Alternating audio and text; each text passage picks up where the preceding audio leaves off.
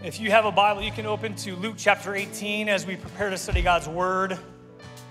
Luke chapter 18. Once again, I want to welcome everybody here for the very first time. Can you just wave at me if this is your first time to Love Church? Just wave at me real quick. Anybody? First time, right in the middle there. Thank you, ma'am, for being here. Come on, let's give it up. Right over there. First time. For real? KB, you want to do me a favor real quick? Do you happen to like Starbucks by any chance? Are you still, yeah? All right, what's your name? Maya? What's up, Maya? Everybody say, what's up, Maya? Yeah, all right, that's just a little gift on God, a little cup of coffee for you.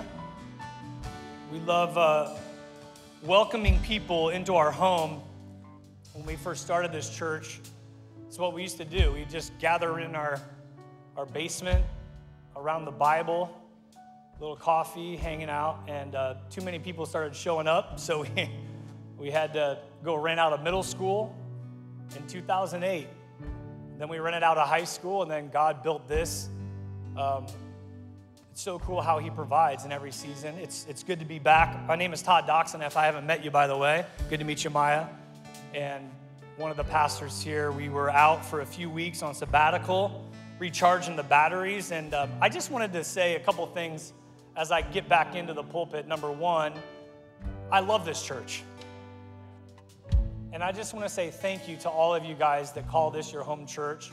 You serve, you give, you're in groups, you're going for it.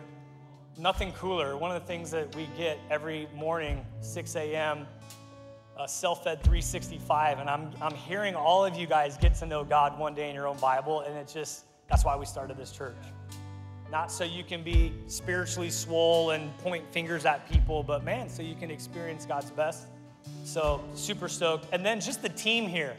Can we just give it up for all the volunteers behind the scenes, all the staff, all you guys, just an amazing team. And I love it. I love how he does it. God builds his church. It's his church, and he's inviting all of us into it to make a difference.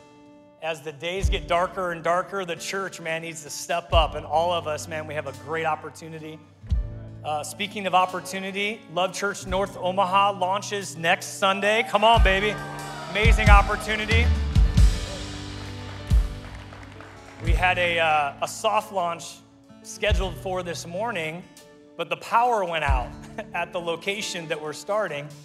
And so where are my North Omaha people? Are they here, right here? You're right in the front row. My goodness, look at the launch team right here. You got stuck with us for one more week. I'm so sorry, but I'm so grateful for you guys, your faith, and that's the beauty of it. It is all of us, opportunity to step up, make a difference. So grateful, each and every one of you. The block party happening Saturday. I love it. I love the block party. Last year, I spent a lot of time playing hoops, which is my favorite sport. I just love simple things like that. And you might be like, hey, I haven't signed up for the block party. I don't know about all that. I'm a little uncomfortable in big crowds. I don't know what to do. Just sign up and just ask God to use you. Just to go, you know what? Here, you could be this. This could be your role on next Saturday. How many people, that's all they need right now is a smile. All they need is a little joy. Maybe that's all you bring to the table. Okay. Bring that to the table. We're better together. Someone say we're better together. Come on, let's do this together. All right. Speaking of which, Luke 18, I'm going to try something different today. I just want to read our text today. And yes, I am wearing glasses. Studious and seasoned. Let me read the text and then we'll get into it.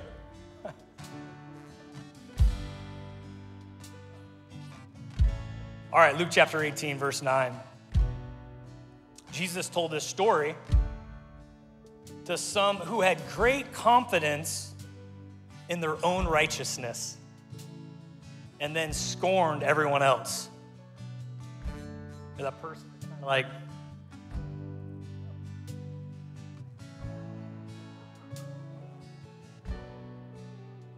sorry, I had to do that. Verse 10, 2 men went to the temple to pray. One was a Pharisee. Everybody say Pharisee. And the other was a despised tax collector. 2 opposite spectrums of the spiritual hierarchy in that day.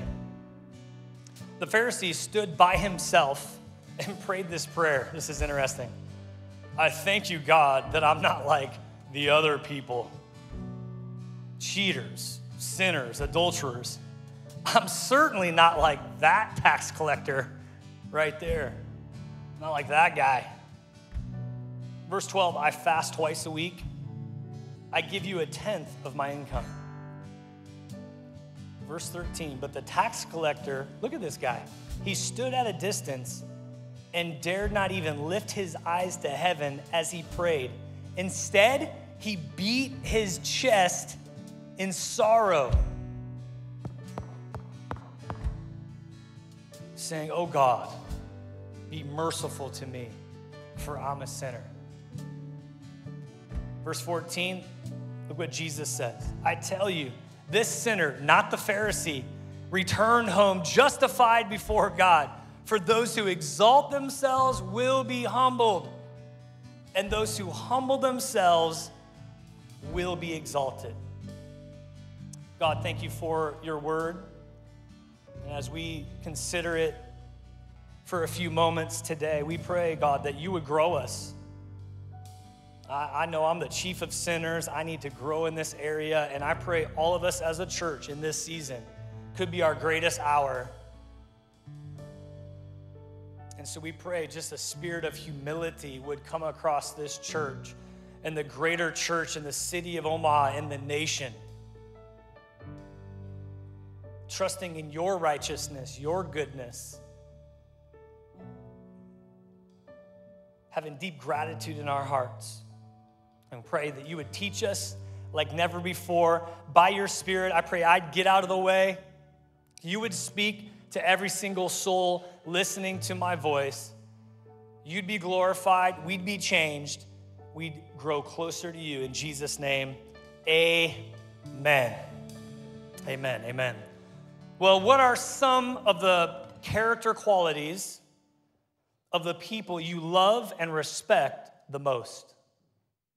Come on, you can send them to me. Any character qualities of the people you love and respect the most? Come on, give them to me. Come on. Consistency, I like that. Good. Integrity, good. What was that? Humble, good. Come on. Mandy, go ahead. Patient. Man. Kind. Oh. Honest. Joyful. I love that about you, by the way, Cap. Like every time I'm around you, that's why I dress like you, just because of that. Those of you who don't know, like we literally came to church today, and it's funny because Cap and I have been talking about this. I'm like, yo, like I can't like get that same shirt. He's like, get the same shirt. We'll never actually wear it at the same time. I just get it this week. I show up, he's got the same shirt on. Yes. Oh, you gotta love it. It's so weird as I continue to progress in life, as I continue to grow and mature in life, I would just tell you the number one character quality of the people that I'm respecting the most is humility. And I don't know what it is. I recognize it more. And probably because I'm just hypersensitive to how prideful I am. And God in this season, he's just showing me more and more how do I say this? Like, I don't even see my pride sometimes. I have blind spots of pride. And God in his grace is just showing me more and more of that. Anybody been watching the Olympics, by the way? Anybody? Dude, it's so interesting to me these athletes, the best athletes in the world, and all these different events. I was watching a judo thing, and there was this huge dude from France, just swole, and it was like his third championship. And I'm looking at the guy, I'm like, oh goodness, get me out of here. It's like, and it's interesting because you see some athletes and they'll win a gold, and you'll just see their reaction. And some of them are just so, they're the best in the world. And they're like, man, I'm just so grateful for how God made me and gave me the ability and the grace to work hard. And you see everybody say humility. It just oozes out of them. And I'm like, I want to be like that guy.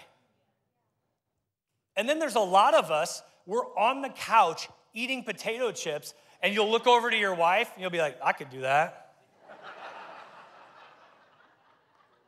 Come on, how many of y'all actually did that? That looks easy.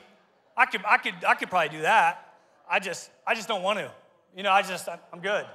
I'm good with everything. What is it about us as humans that we're pre-programmed with this pride problem, and we work it out? I've noticed that humility often is connected to identity and security. The more I know who I am in Christ, the more I grow in humility. I'm not needy to be known, and I'm not needy to tell you how awesome I am, because I already know in Christ who I am. And so it's all connected. So many of us grow up insecure, a variety of different reasons. And it comes out in pride. And that's what we're going to see today in our text. We're going to see a stark contrast, as we just read, and as you read this week. How many are just reading with us every single day in the Word of God, or even a good majority of the day? See, and again, you're not raising your hand like, yeah, I'm awesome. I'm spiritual. What you're raising your hand is you're taking a challenge so you can grow in your identity in Christ, so you can grow by God's Spirit in humility. So you read it this week. Jesus is constantly having this ongoing conversation with the religious elite at the time, the Pharisees, these big daddies. They were the top echelon. And man, they stuck on to, the law and every little thing, which, by the way, praise God, do the right thing. It's great. But the problem was they were holding on to what they did to make them right with God. And we do the same thing today, don't we? As good religious Christian people. You know what? I had a good week. I paid my tithe. I opened up the doors for old ladies. I read my Bible every single day. I had my quiet time for an hour and a half. You slacker only had about 5 minutes, man, but I had a long time. So he's having this ongoing conversation, and he talks with them. And then there was this group, the tax collectors, and they would be the bottom echelon. Why? Well, the tax collector in that day, they were number one enemy of the Jews because they were working with the Roman government to collect taxes, and many times they would collect more than the Romans actually needed, so they'd pad their pockets by jacking their own people.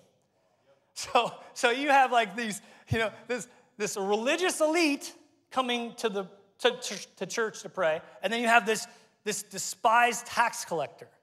And Jesus is using this story to challenge not just the Pharisees, by the way, but to challenge me, to challenge you. What blind spots do I have today in how awesome I am as a Christian and how much of a slacker sinner that person is over there?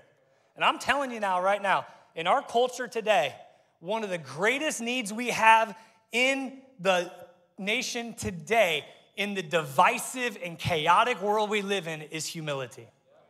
And I'm telling you, if this is us as Love Church, or the church in general,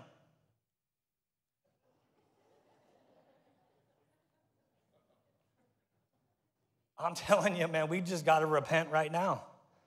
I repent. I repent of ever judging someone else. Listen, it's only by the grace of God I am who I am. I'm where I'm at today. And the same thing with you. You had a deep revelation of what God did in your life, and now you can actually walk in freedom. It's not you just woke up and were like, yeah, I'm pretty sweet, and I'm going to work my way into that. It's not that at all. So let's just break it down a little bit. Oh, by the way, I forgot to tell you this. A working definition of humility that I really like, check this out, is not thinking less of yourself, but thinking of yourself less. Oh, I like that. Because it's not demeaning of yourself. God created you in a certain way. He's given you certain gifts to steward, to maximize. Let's send it. But man, if I'm thinking of others way more often than I am thinking of myself, man, I'm going to be walking in humility. Such a great definition. Okay. Verse 9, again, check this out. Then Jesus told the story to some who had great confidence in their own, there it is, underline that, in your own righteousness, and scorned everyone else. Do you know these type of people? You ever been this type of person? I'll just tell you, this happened to me recently. I came into this home, and there was someone that was staying there for 9 days. And the place was basically brand new 9 days before, perfectly clean. I walked into this place, and it looked like a bomb went off. We're talking Cheerios, crumbs, stains in the couches, stains in the kitchen chairs. I mean, it was just, I was like, and my first reaction was like, what kind of animal actually lives like this? And I'm like, who does this? I'm just trying to be honest with you as your pastor, right? What was happening right there? Pride. I'm puffing out my chest on how awesome I am because I'm so clean. I steward everything really well. And who's this slacker right here that was in this home for 9 days and just made an absolute mess of the place? That my wife and I had to spend 5 hours cleaning it before we left the place. You ever been there? It was so convicting because I'm reading this text and God's like, hey, because I named this guy, the Pharisee, I named him Puffy, by the way. Because you know what pride does?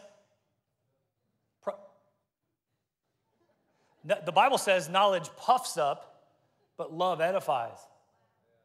So I'm like, I'm puffy pastor judging someone, and here's what came to my mind.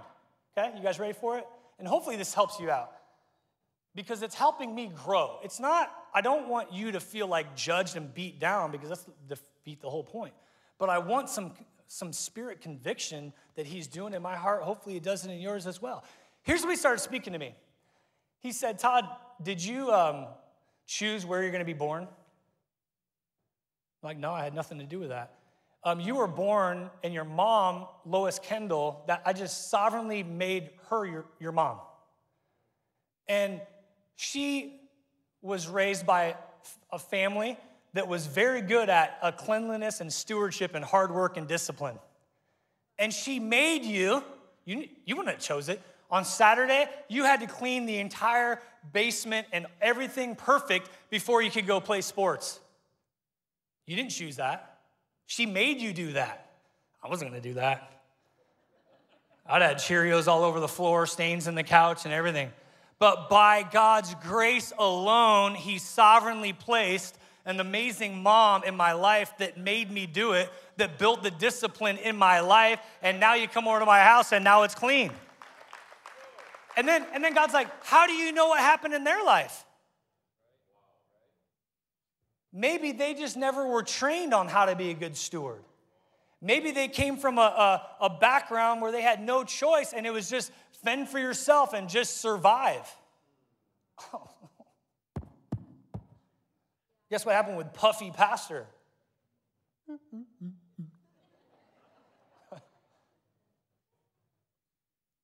And I could go a variety of ways. It was crazy. I took some kids, KB and I did, to the Kansas City Chiefs camp. And one of the little boys we took is one of our pastor's kids. And we stopped at a restaurant, and we went in. We both had to go to the bathroom. We went into the bathroom, and it was so cool because after we went to the bathroom, you know when you wash your hands and then you take the paper towel and you dry your hands? Here's a question. What do? Do you look around to see if there's other pieces of paper on the ground? Or do you just go, I don't care, that's the janitor's problem, I'm going to keep on going? It's funny because his dad trained him. And he looks at the ground and he's like, we always leave a place better than we first came to it.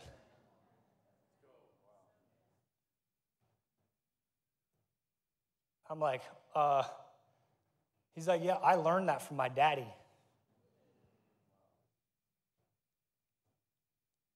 How many kids don't have a daddy to teach them that? And then we're going to judge them for what their eyes haven't been open to the daddy that's given them the grace to prepare them for that time. I was like, okay. I couldn't get away from this word confidence too. He had great confidence in his own righteousness. His own righteousness. And then he looked down on everyone else. The confidence in, here's a question, what's your confidence in? What's my confidence in?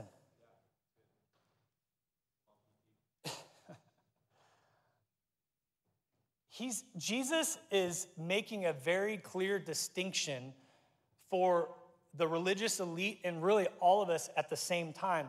He's saying, listen, it's not about self-righteousness. It's not about what you can do. Did you know? It's about what Christ has done. Those are two different things. One of my favorite verses in the Bible is 2 Corinthians 5:21. For he made him who knew no sin to become sin for us, that we might become the righteousness of God in him. What is it? It's a great exchange. When I come to Christ, I bring him all my junk and my sin and my failures and my flaws and my fumbles, and guess what I get? I get his perfect life in exchange. So now when I'm walking through life, I'm not puffed up in my own pride. I'm like, oh my goodness, God, you gave me everything. You gave me your perfect life. It's righteousness by faith in Christ. That's it. Boy, that is freeing right there. That's the gospel. It's not like I do. I got to earn my way to heaven. It is, man, I'm resting in Christ, and I'm confident in Christ. It's Savior righteousness, not self-righteousness. Those are two different things. And I'm telling you, it's hard. It's hard. Why? Because we live in a performance culture. I grew up in athletics, and everything was judged. Every rep. And then as you progress, you'd go to college, and after practice, you'd go into the film room, and every little play was judged. It was evaluated. It was your performance. How many, you have a performance review at work, which, by the way, it's good, because some of us, we need to up our game a little bit. There's nothing wrong with that. But now we take this performance review into our faith, and now we're striving to earn points. I want to get a good grade with God. And that's what this Pharisee was doing. He's like, I have confidence in my own righteousness. And then not only do I have confidence in my own righteousness, but then I compare with others, and I'm looking down on others when they don't do it as good as I do, which is a great problem to have. Verse 10. I can't even get past the first verse. I'm sorry, y'all. It's what happens when you go on sabbatical and you like, dude, cool down. Everybody say, cool down. Cool down, pastor. Cool down, bro. You got the cool shirt with pastor cap. Just cool down, man. Just cool down, brother. Settle down. Verse 10. 2 men went to the temple to pray. One was a Pharisee, the other was a despised tax collector. And just picture it. So the way they would approach God, there was a temple, there was certain sections of the temple. There was like the outer court where kind of some of the general public could be. Then there was like an inner court if you were kind of like a priest. And so I'm just picturing this Pharisee, this guy that was like, pastor, priest, like big time guy. And he's kind of walking in to pray with a pompous, puffy kind of attitude. And then this other guy, this tax collector that everybody hated, I'm picturing him coming into church kind of like, oh, man. And I see that, man, in the church. I see some guys like, yeah, let's celebrate the Lord, brother. I'm awesome, And then you see some people like, oh, dude, is fire going to come down like and burn the church if I enter it, right? I see kind of like, and I see that happening right here, both of them. In the next chapter, actually, there was the chief tax collector, like the CEO of H&R Block, Zacchaeus. You remember that story? And he's a short little fella, and he knew Jesus was coming by, hops up in the tree. Don't you love that? And Jesus is like, yo, Zacchaeus, calls him by name, by the way. He's like, yo, come down, and he just invites him over for dinner. I love that kind of stuff. Jesus is looking for you. He's like, yo, I want to come to your house. I don't care how despised you think you are. I want to come to your house and change your life. And this is the most despised guy around. Let's look at, and you can jot it down. So I forgot to give you a point. Number 1 was confidence. Number 2 is cocky. My wife wanted conceited. I stayed with cocky. I'm sorry, that's the title of the message. Why is that? Because so many of us are cocky Christians, but we're actually burning bridges with the lost that need the love of Christ and the grace of Jesus Christ. We're burning bridges by pointing fingers. No. We need humility in this season. Humility to build bridges with the lost, man. They just don't know. Jesus himself on the cross, what did he say? Father, forgive them. They don't know what they're doing. When your in-laws and your family and your friends and they're like completely disconnected, when you go, oh, what's happening? You're like, oh. So verse 11, I love it. The Pharisee stood by himself. Here's the prayer. And prayed this prayer. I thank you, God, that I'm not a sinner like everyone else. How about that, by the way? Anybody just start your prayer like that? God, thanks so much that I'm awesome.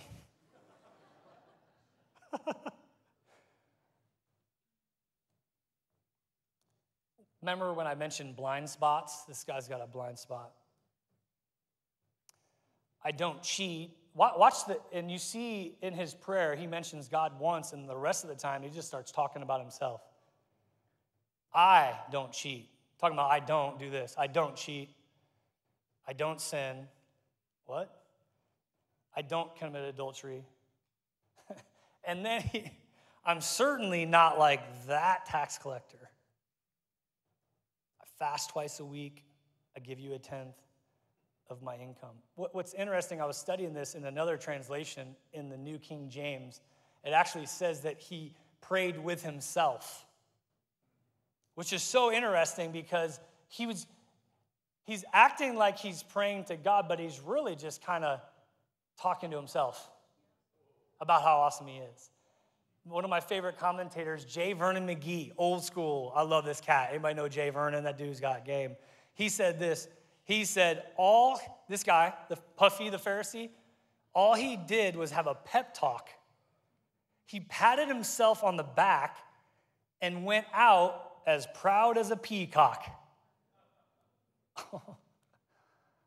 Oh my goodness. And I was thinking about this. How do our prayers sound? You know, some of us, we say, and I've done this. I say I'm praying, but I'm actually preaching. You ever been there? God, thank you so much. Or you're talking about someone else in your prayer.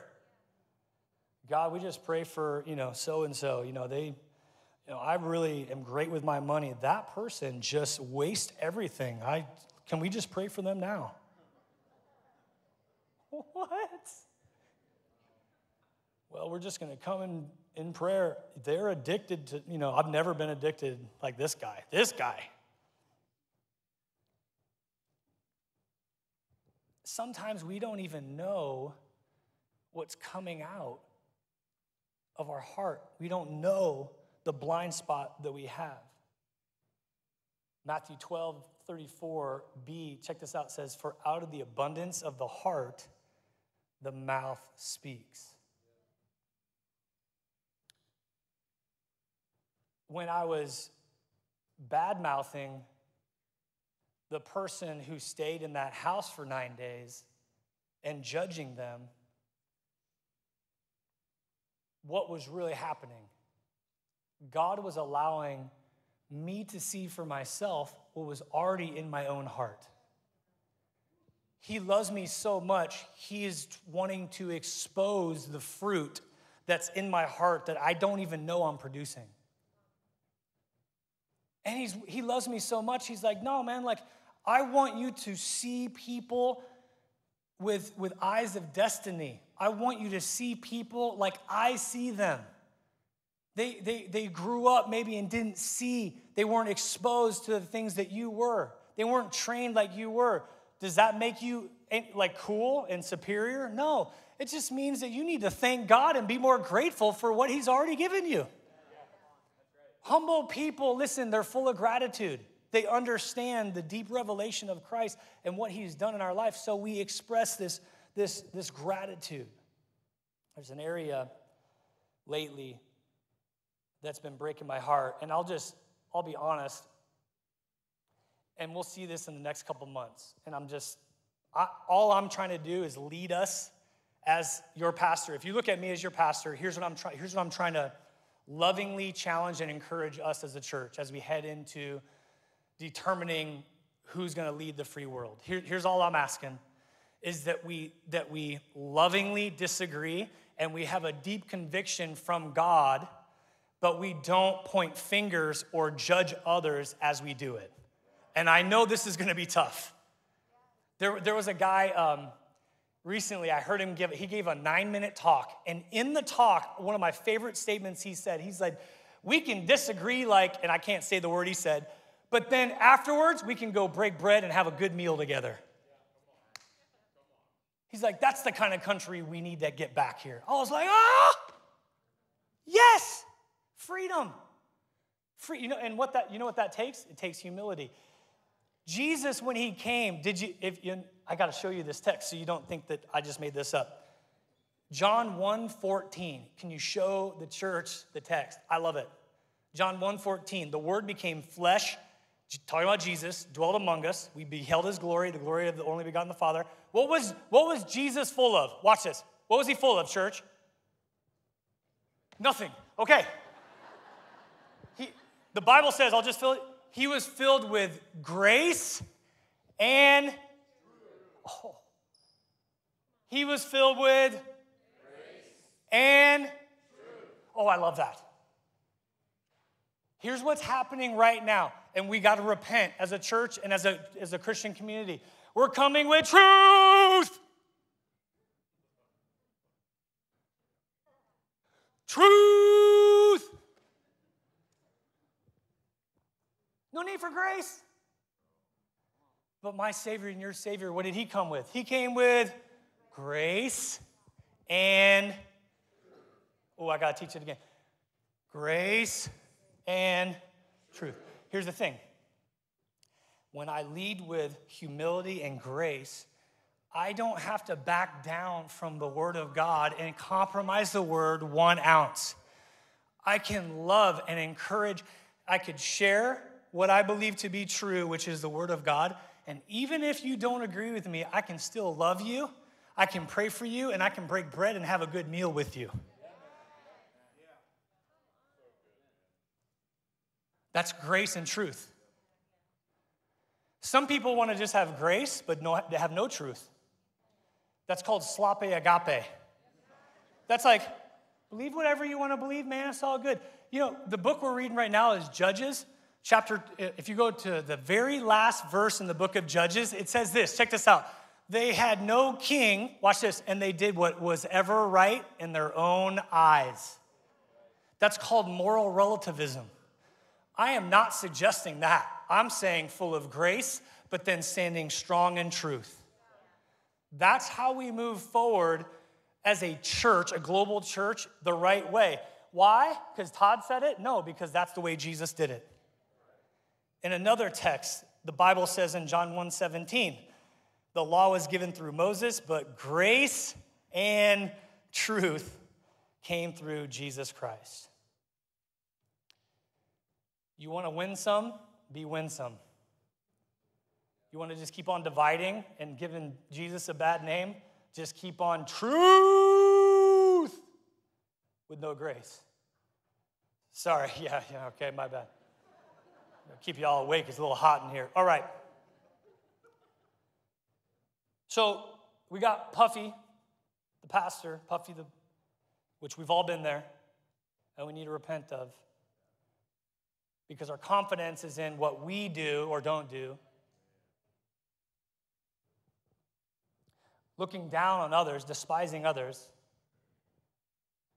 But then we make this shift. We move from cocky to contrite. Oh, that's beautiful. And listen, if you're a cocky Christian, there's hope for you. There's hope for me. He gives you another chance to move to humility, to have a contrite heart. Look at 13.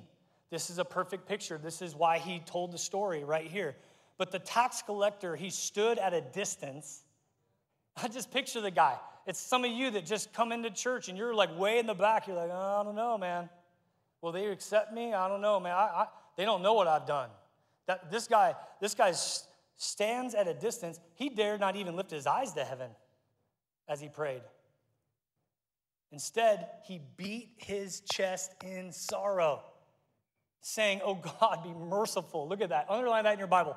Be merciful to me. I am a sinner. In the original Greek, actually, it translates better as I am the sinner. This dude, notice that that Pkwy, the Pharisee, he's like, good thing I'm not like that idiot right here. I don't sin. Oh, man. This dude is acutely aware of where he's at as a sinner. One of the things that God does often with me as your pastor, if I start getting a little puffy, I have like maybe a couple weeks or a couple months. I'm in my word every day. I'm thinking pure thoughts. I'm treating my wife good. All of a sudden, I'm like, yeah, man, I got this. And then right at the most opportune time, he'll just let me just fall on my face. I'll raise my voice in front of someone, right to my wife. I'll demean. That's typically what happens by God's grace. Thank you, babe, for your mercy and your grace. And what do? I drop to my knee. God. Be merciful to me. Be merciful to me. I am the sinner. The things I don't want to do, I end up doing. The things that I want to do, I just don't do. Can you just forgive me? Be merciful to me. Be merciful to me. You know what mercy means? Not getting what I do deserve. You know what I deserve many times from my wife? You idiot, you call yourself the pastor? Get off the stage, bro. Go sell cars or something. You'd be better at that. And you start talking to me like that again. But you know what? She engages in the Spirit of God and is like, dude, forgive that dude. I'll be merciful. Can you give me your mercy so I can extend that mercy to this guy right here? Am I right? How many marriages would still be intact today if we could practice this humility, this mercy? The sinner. Paul the Apostle, wrote darn near 2/3 of the New Testament. He said, actually, that he was the chief of sinners.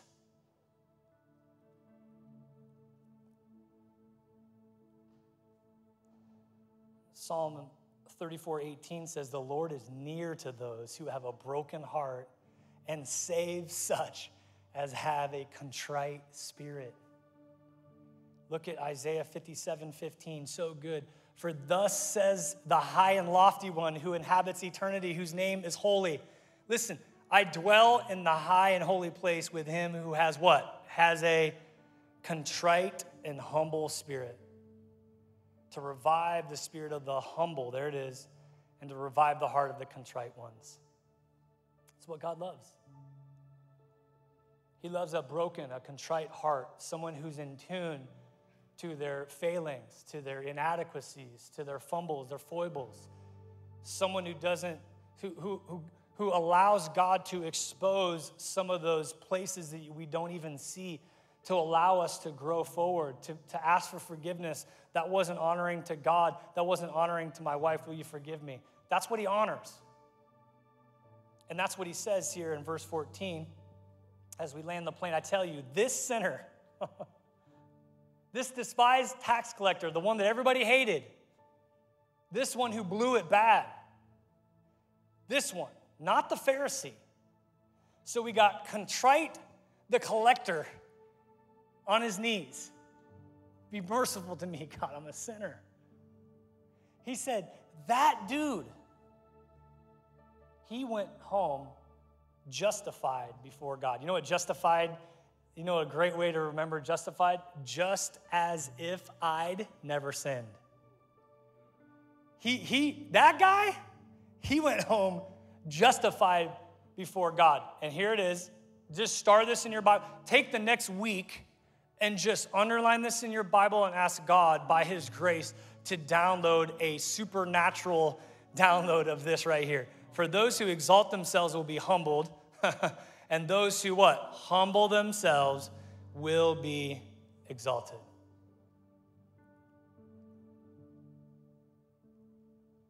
That's so good. Two choices. Humble ourselves, God can exalt.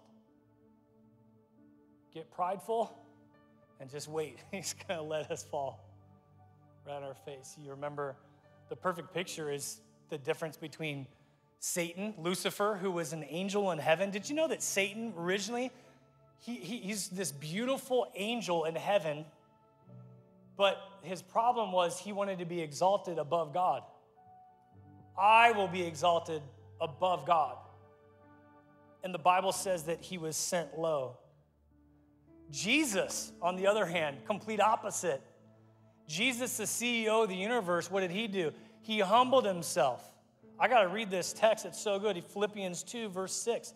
Check this out. Go back and study this. This is so good. Philippians 2 and 6. Though he was God, he did not think of equality with God as something to cling to. Puffy.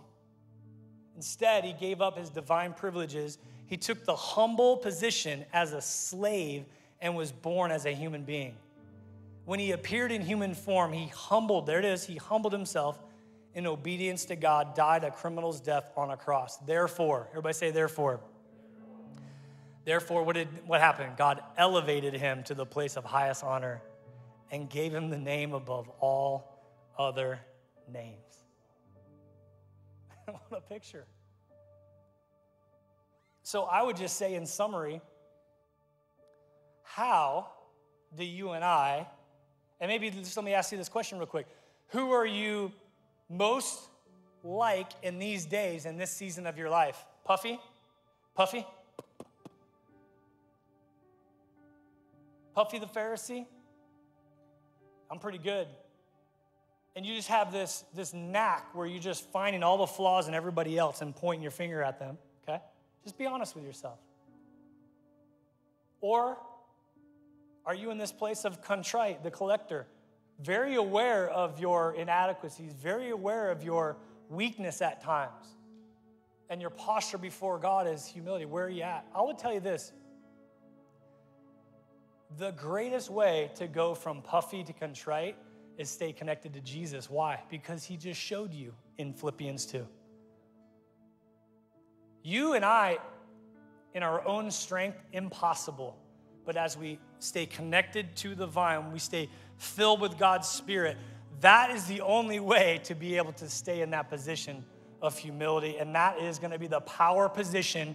And the key for us as Christians moving forward is humility. Amen?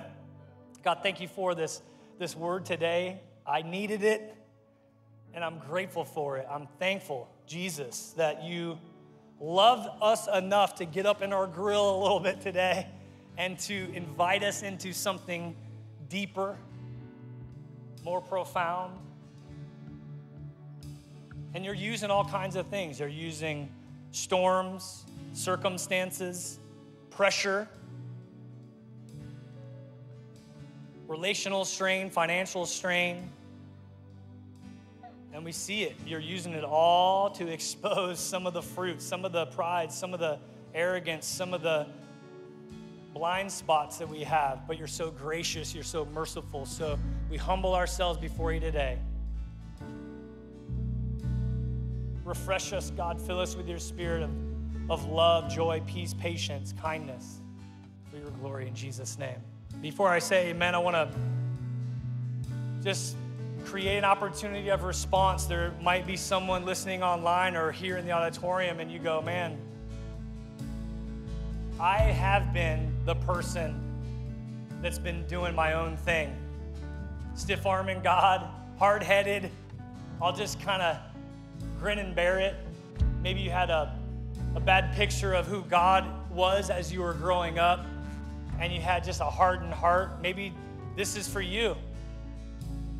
Maybe, quite honestly, you've been noticing friends and family members kind of moving away from you, and you're wondering why. Could it be you're puffy? And you need to kill the pride today. You come to Jesus. The Bible says that we just read, God is perfect. He's holy. All of us, we've broken his laws. We've fumbled the rock. Because he loves us so much, he came to this planet. He lived the perfect life. He died the death in our place. Listen, the sin had to be judged. But he loved us so much, he's like, I don't want them to have to pay for that. I'll do it. They buried him. 3 days later, he rose from that grave, and now he sends his spirit all over the world. He's just knocking on hearts. He's such a gentleman. Don't you love how much of a gentleman he is? He's not going to barge your door down. He's knocking. He's like, come on, man. I got something better for you. Just come and humble yourself. I'll forgive you. I'll set you on a whole new destiny. Not just going to heaven when you die, but, man, giving you the abundant life right now. And do you want that? Let's stand together, because maybe there's a couple people you've come here for the first or second time, and you're like, dang, man, I need in on this. I want a relationship with God. In a moment, the band's going to play a song. There's going to be a lot of Christians in the church here and listening online. They're praying for you.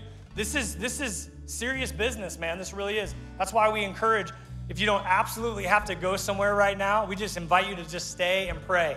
Just pray for the person right now.